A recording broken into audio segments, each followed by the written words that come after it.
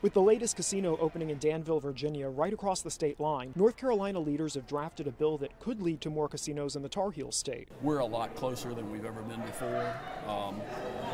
There are still some fairly significant hurdles. The bill itself is not public, but we learned some new details Thursday. Republican House Speaker Tim Moore says it would include 4 entertainment districts where casinos would be allowed.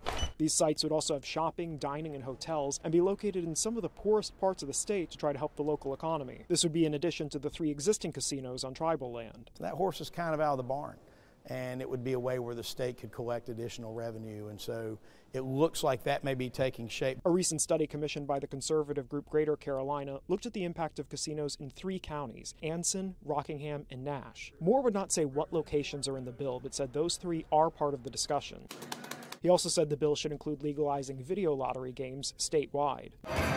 When Virginia recently approved casinos, it was up to voters in those communities to decide if they wanted one. It's not clear yet how it would work in North Carolina, but Republican Senate Leader Phil Berger says there should be local input. This is happening as the legislature is close to legalizing mobile sports betting, too. Democratic Senator Lisa Grafstein voted against that Thursday. I have concerns about the ability to pull people into behaviors that are being driven by, like I said, technology that we don't really understand and have any kind of control over.